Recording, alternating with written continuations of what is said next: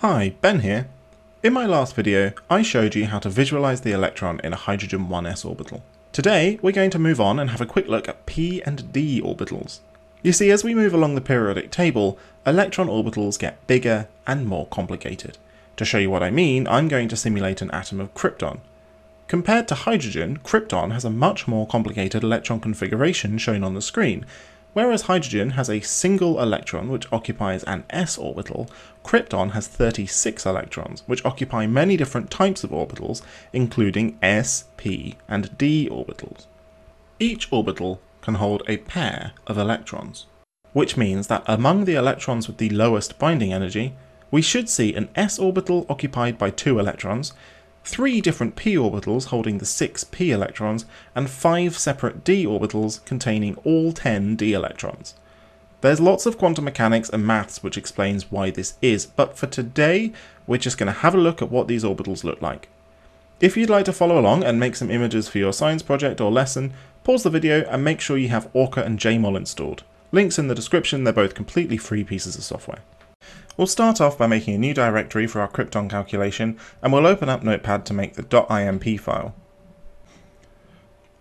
This file should be very simple. All we need to do is first declare that we'll be using the PBE0 functional, and then we'll enter the coordinates of a single Krypton atom, again using asterisk, xyz, 0, 1, so that's 0 charge, and 1 means that there are no unpaired electrons.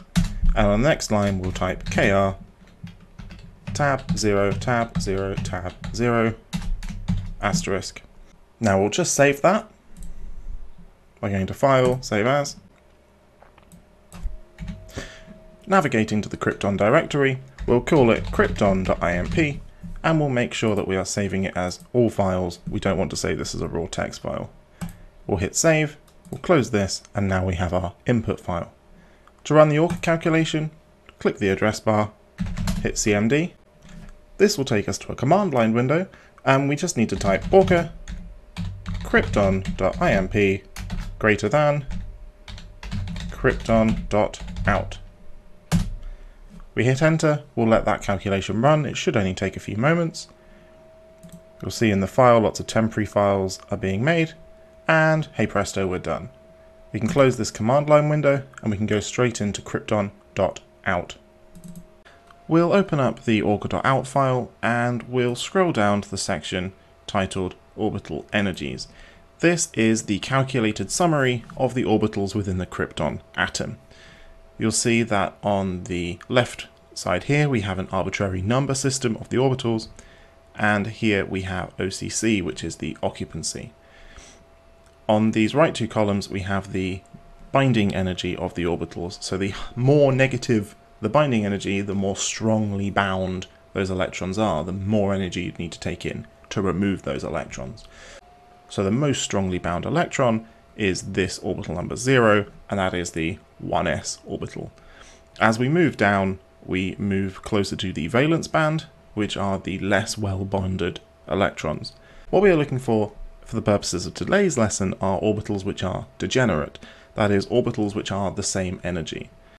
For instance, these 3 orbitals, the highest energy orbitals, are all degenerate. Because there are 3 of them, that means they are very likely to be p-orbitals.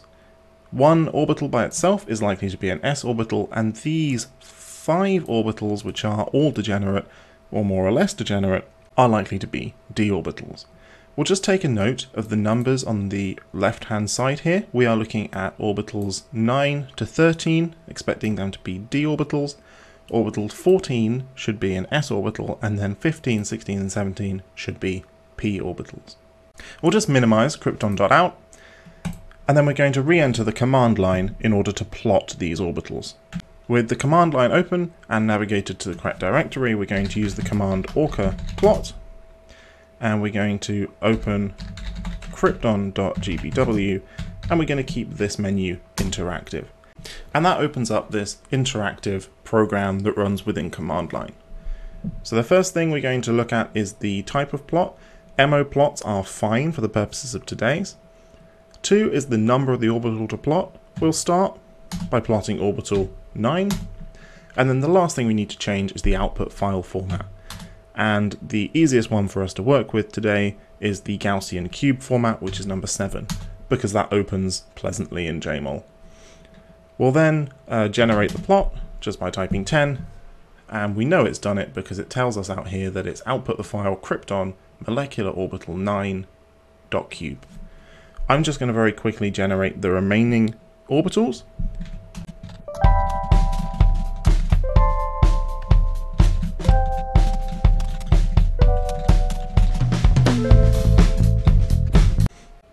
And then if we go back to the Krypton directory, we see that we have got molecular orbitals 9 to 17 in .cube format.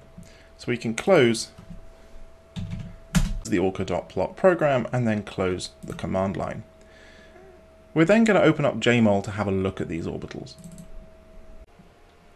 With Jmol open, I'm just going to quickly change the color of the background to make it a bit easier to see by right-clicking on the main window, going to color, and then going to background and white. To visualize the orbitals we've made, we're going to drag krypton.xyz in, and then we're going to quickly open up the krypton.out file to remind us what orbitals we want to look at. Remember that orbital number 14 is by itself in energy, and we are expecting it to be an s-orbital for that reason. So if we click and drag over the molecular orbital 14.cube into Jmol, we can see a nice spherical orbital. To get a bit more of a useful view, if we go to Tools and Surface Tool, if we select Isosurface 1, which is the only surface we have, we get this kind of cut through planar view of the orbital. If we click Ghost on,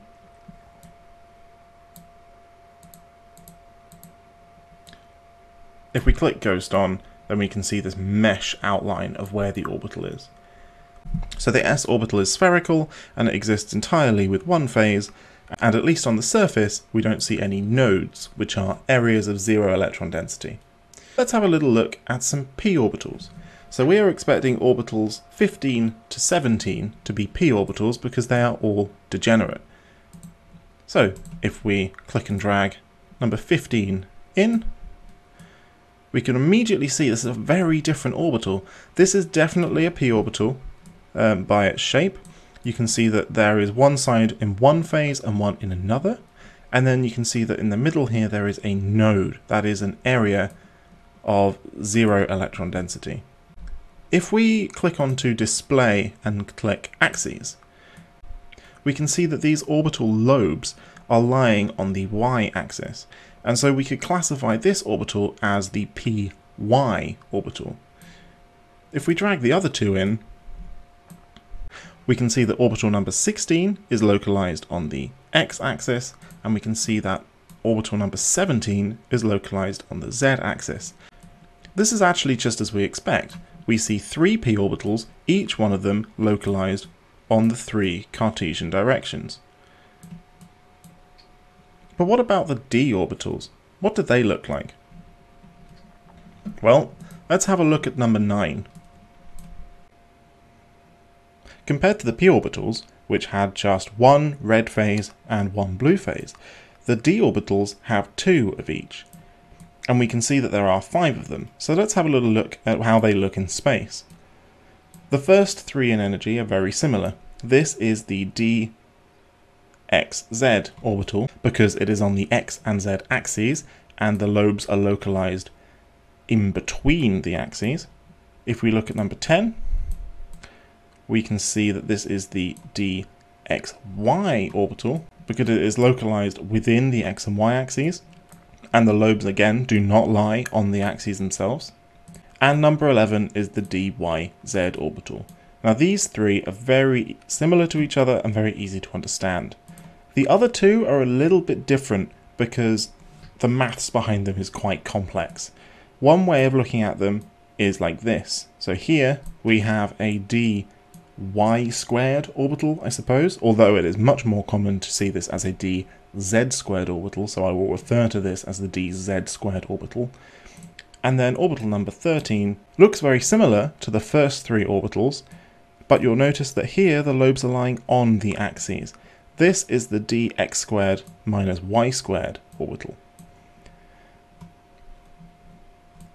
Regardless of your understanding of them at the moment and how much quantum mechanics you want to get into, these are very useful visualizations for teaching and learning purposes. If you want to take a picture of this, it's very easy. Simply right-click, go to File, Export, and export it as an image. Or if you want something a little more animated, go to right-click on the background, go to File, Capture Not Capturing, Capture Rock or Spin, navigate to the relevant directory, give it a name that's appropriate for the orbital, hit Save, and then you'll notice that Jmol will start to rotate the orbitals for us, and all the time it is building us a .gif file. If we just go to File, Capture, End Capturing, then we'll have a nice GIF which we can use for our lesson or science project. Just to finish off, here's a summary of all the orbitals we've looked at in this video. As you can see, ORCA and Jmol are powerful resources to make useful images to help you understand and teach about orbitals. I've put all of these images in the GitHub repository linked in the description. Feel free to use them for your own purposes, but please give me credit, it really will help the channel. I encourage you to have a go at looking at atomic orbitals yourself, and maybe even look a little further than I did in this video. For example, how do 2p, 3p and 4p orbitals compare? What do f-orbitals like those seen in the lanthanides look like? I'll leave those questions in your hands. Next time, we're going to move beyond single atoms and find out what chemical bonds look like. See you then!